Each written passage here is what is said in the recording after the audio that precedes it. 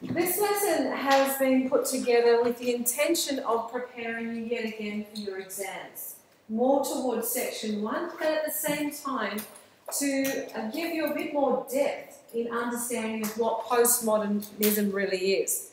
At the moment you have some understanding. You should be able to list for me the characteristics of postmodernism, but I want to take you one step or two steps further in your understanding of what postmodernism essentially is. So what we have on the board is our lesson intentions and our success criteria for today. So by the end of this lesson, I hope you understand what the characteristics of postmodernism are, that you'll be able to, your success, whether or not you actually understood what I wanted you to do today, will be that you can list these things without having to look at your notes. And more importantly, you'll be able to apply the knowledge that you've learned from this lesson to a new situation. Time is going to be probably against us to get through everything, but I want to try and quickly get through information about postmodernism. A lot of this you already know, so it's going to be a case of revisiting. And then I've got two exam questions here, one from the 2014 half-yearly exam and the 2014 trial exam. Both of them are questions that deal with postmodernism. So I want to see how well you can just quickly address those questions through brainstorming more than anything else. Okay? So that's where we're heading. We're going to watch some videos. At the end of each section, or each artist in the first video, I'm going to stop and explain things. If at any point there is something that you need clarified or you're completely unsure about what on earth you're being subjected to, please put a hand up, interrupt me, and I will do my best to try and explain anything to you. You ready? Okay.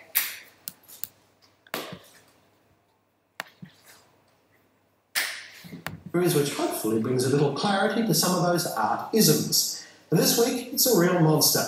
So good luck to writer Daniel Burt as he attempts to grapple with postmodernism.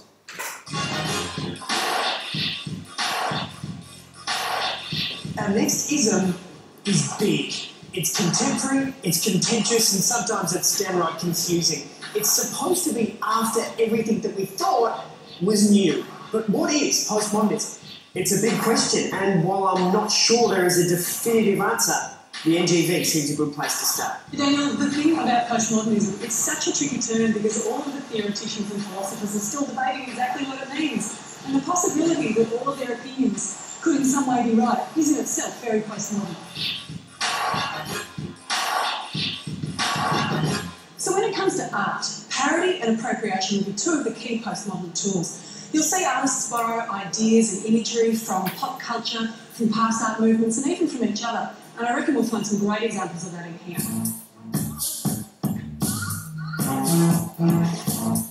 So the first artist I want to introduce you to is the king of post-pop, Jeff Koons. Look at this. This is enormous. This is enormous. These two paintings are from the Easy Fun Ethereal series. They were painted in about 2000. This is mountains and this is sandwiches. They look like big adverts. I feel like I should be buying something. You should exactly feel like you should be buying something. Koons wants to communicate with the masses, and so he uses the language of advertising to communicate. What do you suppose makes this postmodern?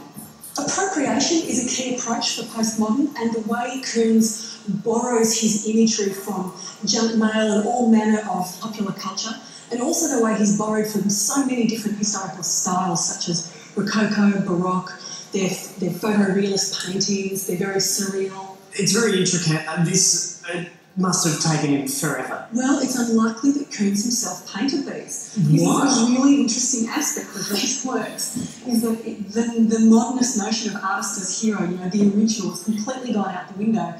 Daniel, you might also know some of Koons' works, for example, the work which was the 3 basketballs I've seen it, suspended in the tanks. The tank's full of water and there's just 3 basketballs. That work is particularly postmodern in the sense that it refers to the way the independent movement of any of those balls, even within that space, react upon each other and everything around them. It's a very multi-layered work, if you like. The wit with which Koons borrows from the everyday, such as if you see his work with the vacuum cleaners, his names on the wall like kettles, it's this wit with which he ridicules his own work that makes his approach so postmodern. Can you still be postmodern? I mean, that's 2000. Absolutely, you can still be postmodern, but postmodernity is the attitude and the politics that you bring to your work and not just the era in which you make it. And Koons has got attitude in spades. There's parody, there's appropriation, the loss of artist as hero. Koons' work is not what it appears to be. Right. Just to stop there for a moment, what did you pick up from that quick blurb about Jeff Koons, his kind of interpretation of postmodern? What did you hear the two interviewers or the two people speaking, what did they say about Koons that was particularly postmodern? He borrows imagery. He borrows imagery, yes. Where does he borrow the imagery from? Popular culture? Where else? Historical styles in particular. Did you pick up the two styles that he borrows from? Baroque and Rococo were the two styles that he borrows from. Excellent. What else did you pick up? What else was he doing that was particularly postmodern? Yep, he appropriated, but... He used the language of advertising to communicate. Okay, so we were appropriating pop culture, but in particular, how did he do that? He was copying or appropriating advertising techniques. You felt like you wanted to buy these things. And probably the next aspect was, and he went, really? Is it that he would make like many layers of meaning? His work had many layers of meaning, which is very typical of postmodernism, but he was doing something else. He doesn't make his own art. That's right, he doesn't actually make his own artwork. Now that's quite a big shift. You know all about Manet, and Manet's talking about challenging the traditions of art. And he challenges that through new applications of paint and all that we've already challenged and talked about with Manet. Now, Manet was probably one of the most earliest artists with Courbet who were part of the modernist period. And modernism really, I suppose, elevated the artist into a place of being a hero, a genius, a great man, more often than a great woman, because there weren't many females who made art and with that we know of. And there was this real, still quite a heavy influence, except with Duchamp, on the idea of the skilled artist. Duchamp, we know, actually challenges that. But we've got Jeff Koons, who actually goes that one step further, inspired by the arguments of Marcel Duchamp, who was a modernist artist. And remember that modernism is not something that's modern, but modernism essentially in its most, I suppose, pure form is artworks about that particular time in history. Their artworks were about their contemporary day, not ours, but theirs. Postmodernism is, and you're going to learn very quickly, a very difficult definition to actually nail. But that's how Jeff Koons deals with it, those three main things. Okay? Now let's have a look at what Cindy Sherman does. Yes? What were the two styles he would? Rococo and Baroque. So B-A-R-O-Q-U-E is Baroque and Rococo is R-O-C-C-O-C-O. Remembering that this is all being taped so you can go home and catch up on this. Now, the next person we're going to watch is Cindy Sherman, and you're going to hopefully notice that what she does is another interpretation on postmodernism. Here we go. This is Cindy Sherman's Untitled number 112, which was made in 1982. By this stage, Cindy moved into colour. An earlier series that she's particularly well known for is the Untitled Film Still series, which was principally black and white. Although it's Cindy Sherman we've seen all these photographs, she's very much role-playing. These are not self-portraits. So the characters that she plays in the Untitled Film Still series all look like they've been modelled on stereotypical roles for women that have come out of B-grade movies or television or the media. And the scary thing is how today we still recognise those roles. They are still prevalent in the media today. Why is Cindy Sherman postmodern? Sherman manages to use parody to reveal these roles as constructed, and accordingly this is what makes her such a chief exponent of postmodernism. When do we just stop and say, all right, Cindy, we get it. Everything's made up in a construct. Well, the thing about Sherman is she's always reinventing herself and her ideas and how she explores these layered ways of investigating how the world is put together. So I think she's going to remain a very key contemporary artist for a long time. She's not over yet. No, she's The certainly Queen ranges on. That's right. Does sit Okay, so what's the difference with this particular artist? What's the focus, her postmodern focus? She uses parody, but She uses parody, but for what reason? not within the stereotypical roles of women. Okay, they used a particular word, construct. So you've heard me bandy that word around a bit when I've been talking about Manet. But when we get to postmodernism, what postmodern artists are essentially doing is they are challenging what the constructs of the society actually claims to be true and correct. So, with Cindy Sherman, she's actually challenging the constructs of the stereotypes of the roles of women. And she uses, again, popular culture, whether it be B-grade movies, TV shows, or whatever, that have dictated to us about how women should behave, how they should dress, what their role is in society. And you will start to pick up quite quickly that when you start to look at postmodern artworks, that in every single one there is many constructs that are being challenged. And essentially, if you break it down, here's another aspect of postmodernism. Postmodern artists, postmodern writers, postmodern musicians are actually challenging what we consider to be true. What is the truth? There is no such thing as truth. That is what they're actually challenging. And when you think about people like Morimura, what's he challenging? He's using references to Manet's Olympia in his artwork Fatago. But there are a whole range of social and cultural constructs that he's actually challenging and making comments about. Is this making sense to everyone? Excellent.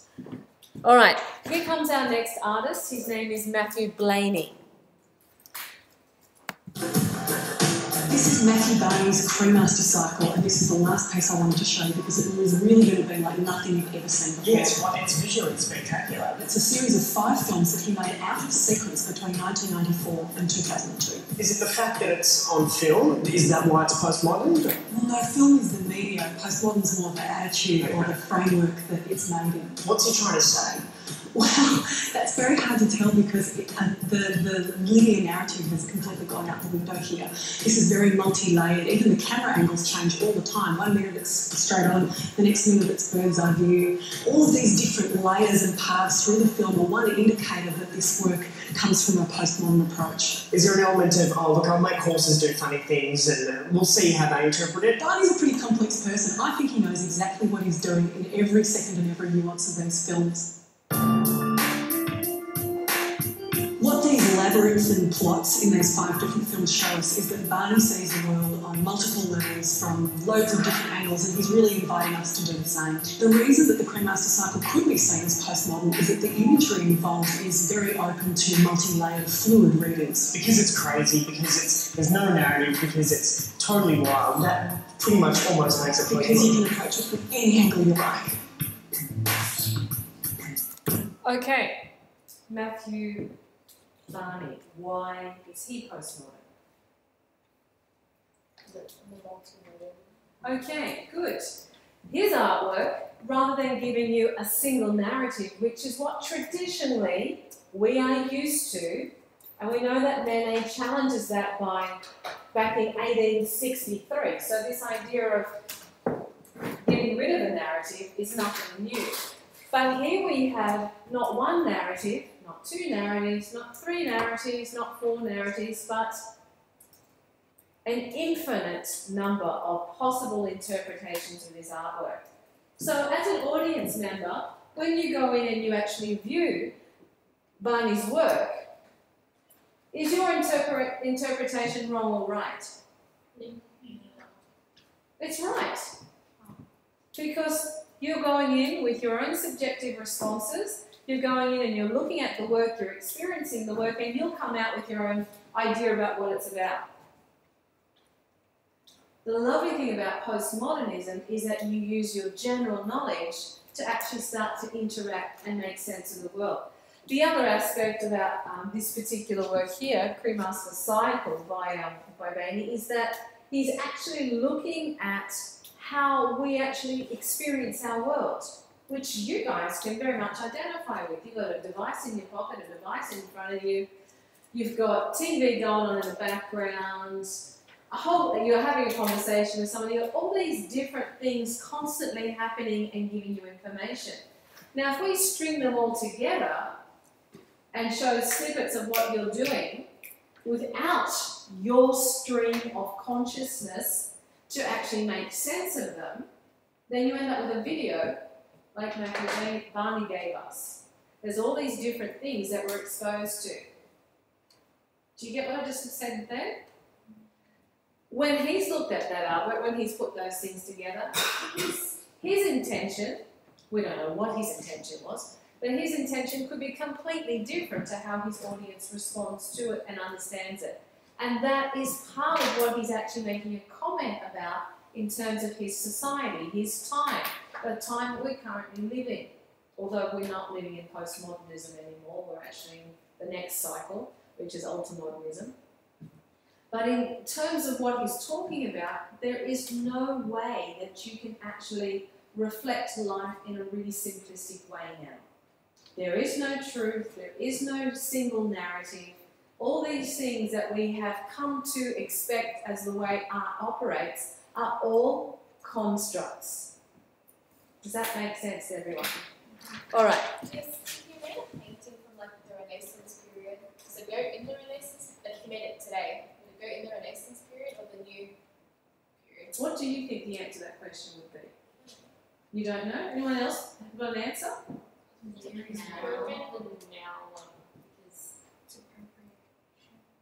Okay, we've got an appropriation happening. Depends on the meaning, maybe.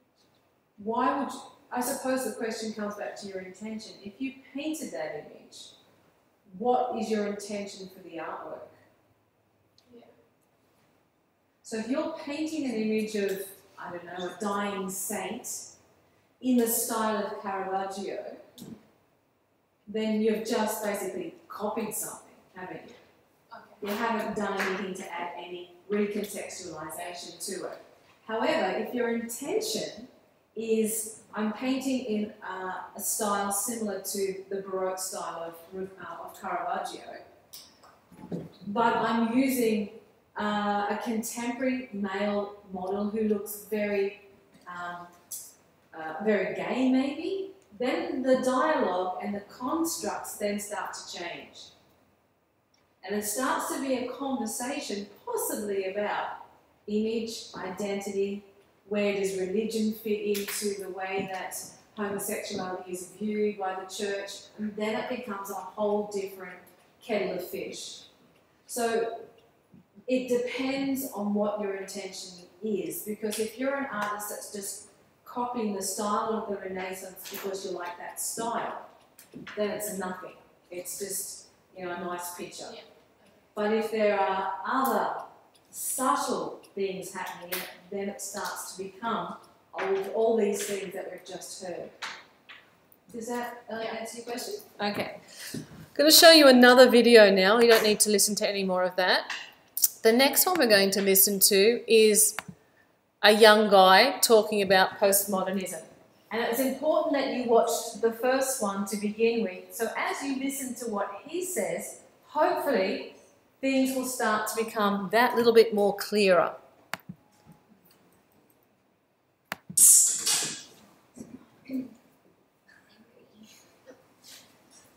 Postmodernism? That's easy. If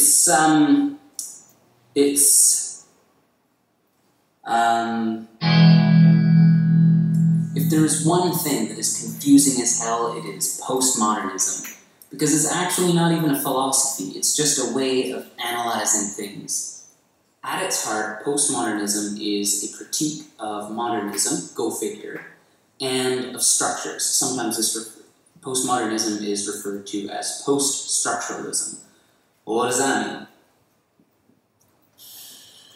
Well, you know, because what it means is that postmodernism is a critique of what we assume to be real. Postmodernism argues that there's no absolute truth and that the basic structures on which we've built our whole society are just social constructs. So some of these social constructs could include power relations, gender binaries, social classes, all the kinds of things that we take for granted and we assume are real or fixed. Postmodernism actually plays with, satirizes, or just completely deconstructs and says, well, no, these actually aren't necessarily true or inherently true. They are things that we've created as a society or as cultures, and now we just believe to be the truth. So, one of the constructs that postmodernism wants to break down is the whole idea of good versus evil. It also wants to break down this idea of the binary male and female. Which brings us to why postmodernism is such a difficult concept to work with as a student, because there's really no set or agreed upon definition of it. It's again simply a way of analyzing or critiquing different frameworks, but isn't one idea in and of itself. So it's important to remember that there's lots of people who came from a very diverse background and from many different situations in life that considered themselves postmodernists, or were considered by other people to be postmodernists, but didn't subscribe to a set of values that everybody agreed upon and decided, okay, this is what postmodernism means. So much so, in fact, that nobody even can agree upon whether or not we're still in the postmodern era. So postmodernism is generally believed to have been started somewhere in the late 19th century as kind of a reaction to the hyper-rationalism of people at the time. People who were arguing that they were different scientific theories or religious theories that could explain everything. Postmodernism, on the other hand, argued that nothing was purely objective, and that all of these things, all of these assumptions and different structures that people were coming up with were predicated upon, well, society, the cultures that they came out of, that there was no true objective truth, because people basically would come in and screw it up and put in their own source of ideas and make everything really confusing. Still confused? Don't worry, most people are. Like I said before, there is no agreed upon definition of postmodernism, but basically you can think of it as any view that, post the modern period, that is challenging the norm, that is challenging ideas of structure, of binaries, of rational thought. That's what postmodernism is supposedly in opposition to.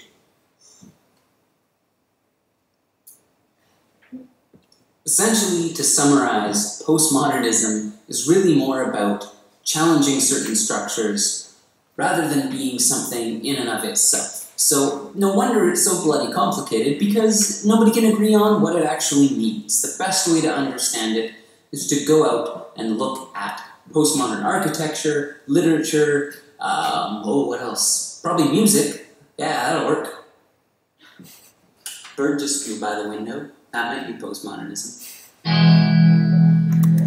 Okay, so I thought that was quite fun, because he does manage to actually make it quite clear that this could be quite difficult when people think about modernism.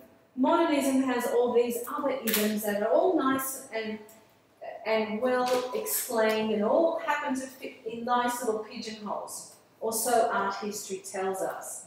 So if you look at, for example, futurism, which we studied way back in Year 9, there was a manifesto that Marinetti actually wrote about what they believed in, and all the futurists actually adhered to and agreed with those rules and constructs of how they were going to make their artworks. So all the way through the late 19th century into the early 20th century, we can look at all the constructs that are there. When we get into, well, around about the 1960s, early 70s, when people are going, hang on, this is not right. Feminism is actually really starting to become quite a force to be reckoned with. Gay rights are starting to galvanise more of a following. I think in the 70s they got rid of the laws, at least in some Western nations, that it was no longer a crime to be gay. And as a result of this, things started to change in terms of how society viewed a lot of the constructs that we had accepted as truth. Art always is the canary in the coal mine, just in case you don't understand what that phrase means. In the olden days, miners used to take canaries in a cage down into the coal mine with them. If they were running out of oxygen, the canary would die first, and they knew to get out. So when I say artists are the canaries in the coal mine, artists have a really important job, although the world hasn't yet caught up to how important what we do is. And this is why, whether you become artists or not when you leave this school and go off to university, the education, the thinking, the critical way that you learn to think in this subject, maybe drama does it as well. In some ways, other subjects would too, but in this subject, we really drive you to actually think about the world you live in and how things have been taught to you as absolute truths. You will walk out of here going, oh, everything's not actually truth, and you start to go, okay, where does that actually make me fit? You will have your own truths that you stick to. Postmodernism's job was to actually encourage the audience to broaden their horizons, okay? To think about things that in the past they would not even consider thinking about. It's that idea that Duchamp starts off with way back in the early 20th century to engage an audience to have an intellectual conversation with an artwork. Okay? Now, there's one more video that I want you to watch.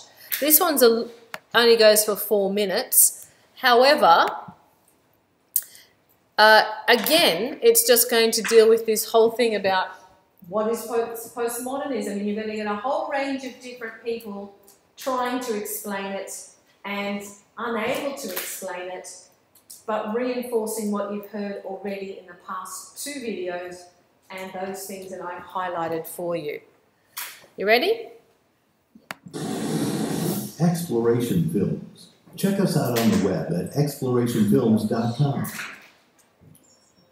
People say today is a different world than it was 30 years ago, and for the most part they're right. We do think about things differently. And of course, to be able to explore that, you have to be able to answer the question, what is postmodernism? Postmodernism? Postmodernism? Anything about that? I don't know.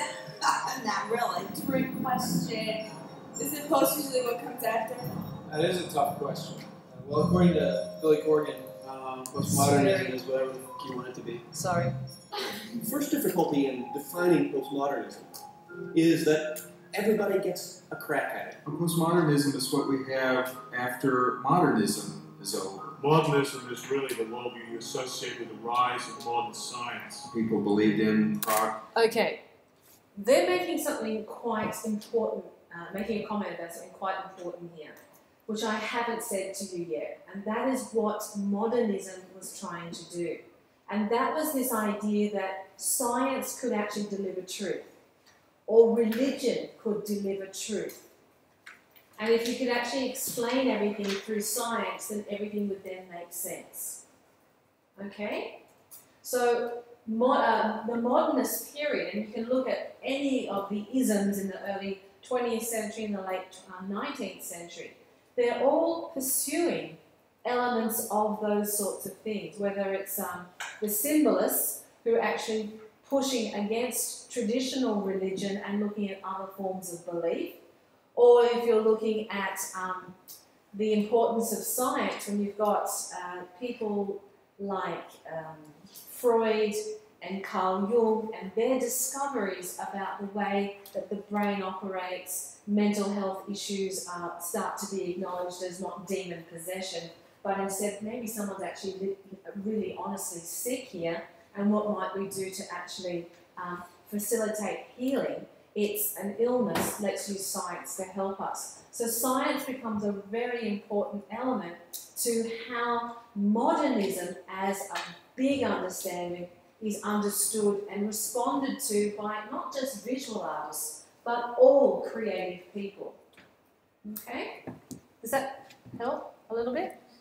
Grace. The role of human reason. Or the idea that reason will eventually be able to give us every answer to all ills. In fact, it exalted reason to such a degree that it tended to put faith second. Now, that's last century.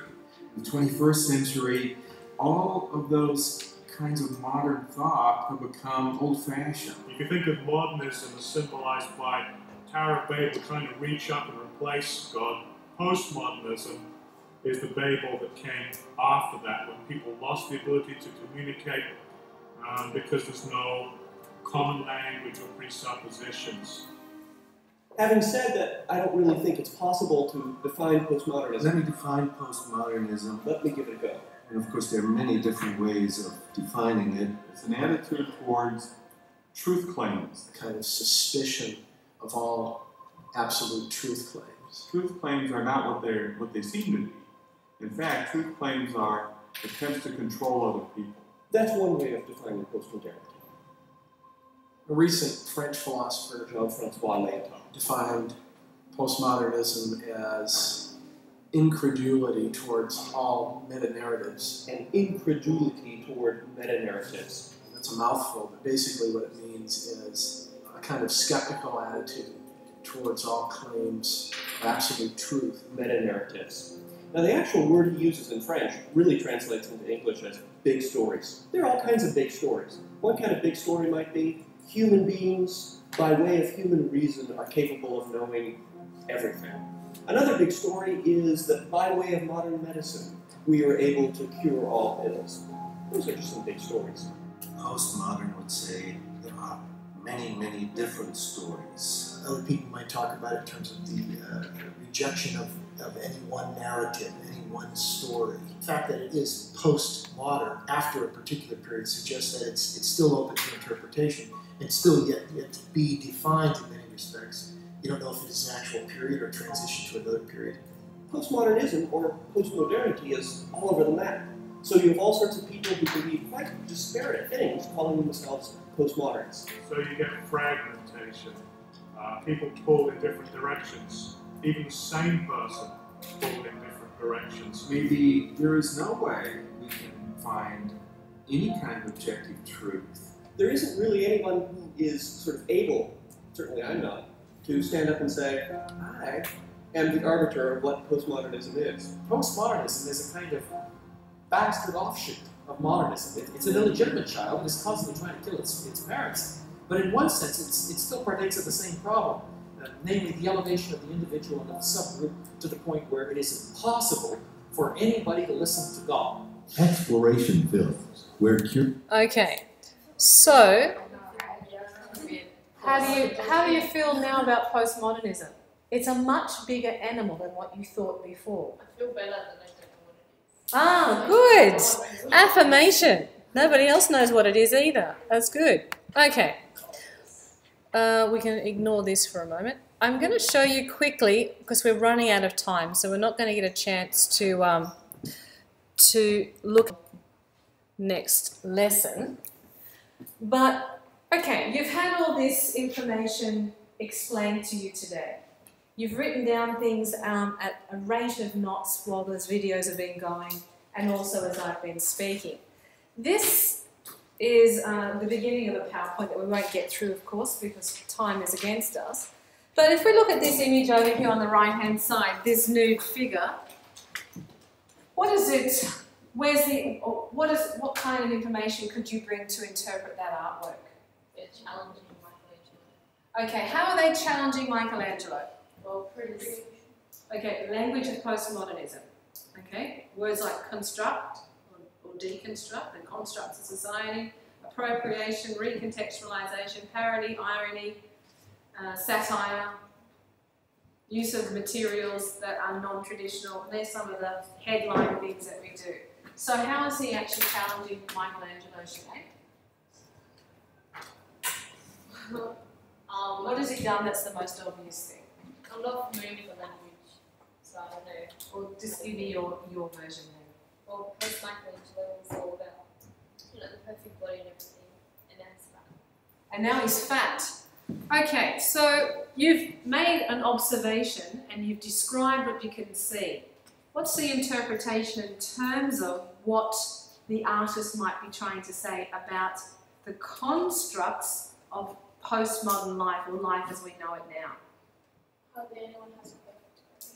Hardly anyone has a perfect body?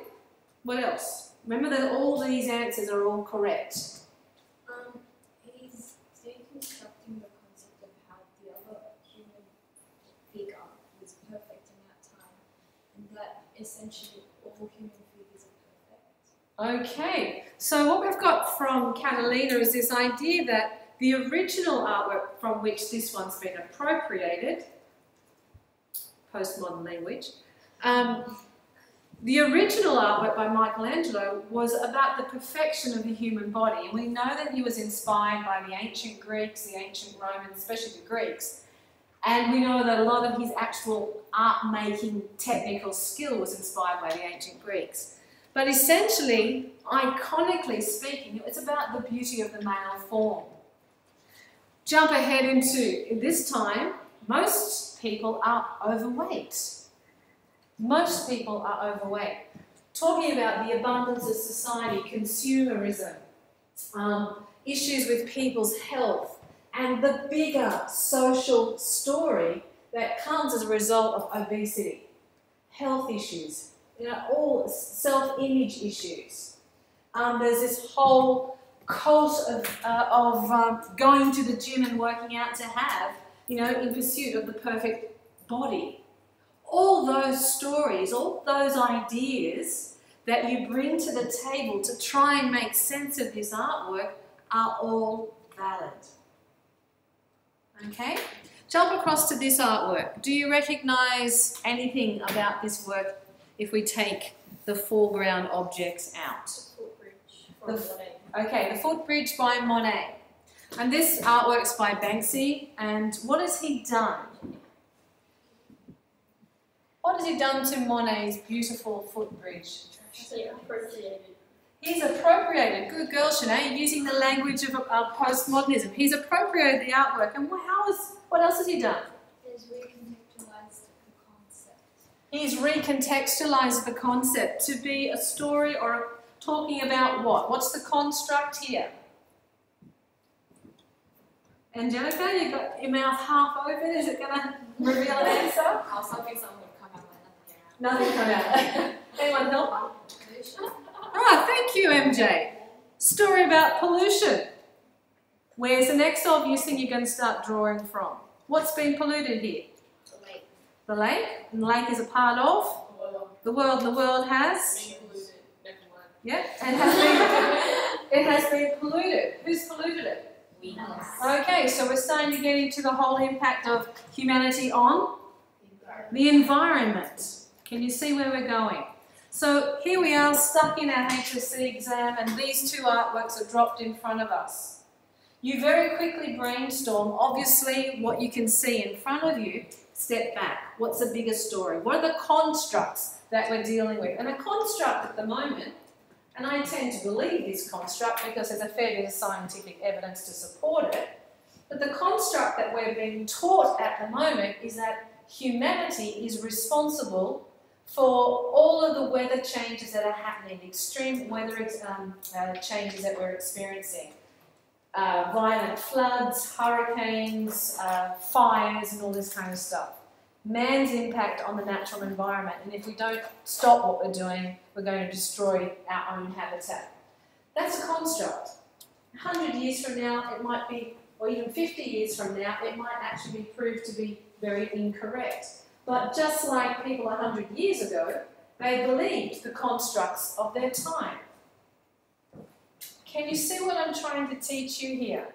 You'll get into your exam and you'll go, oh my God, doesn't matter. I remember that lesson from Mrs. Adongo. We do postmodernism. What's the constructs? Can I say anything appropriated? Can I see recontextualization? Is there any irony? What's the parody that I can see here? So we're going to jump past this definition and to have a look at the characteristics that we tend to see postmodern artists use. And we're just about out of time. We will come back to this on Monday.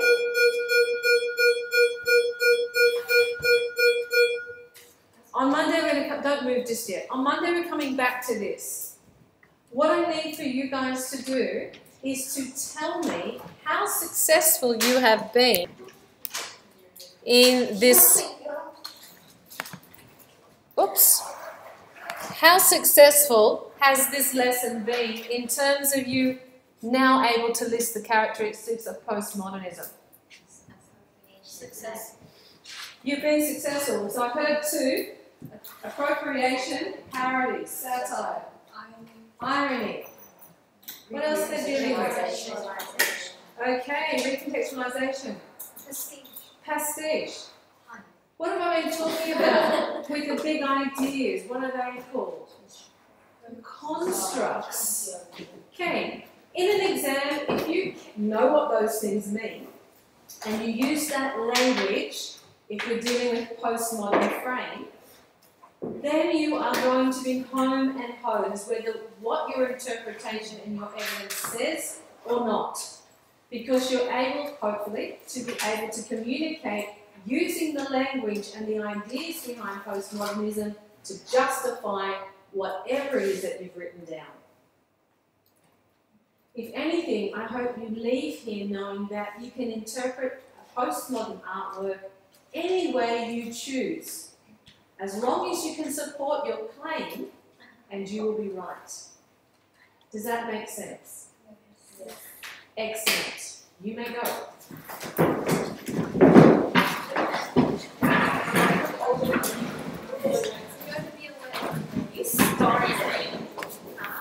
You're going to be away.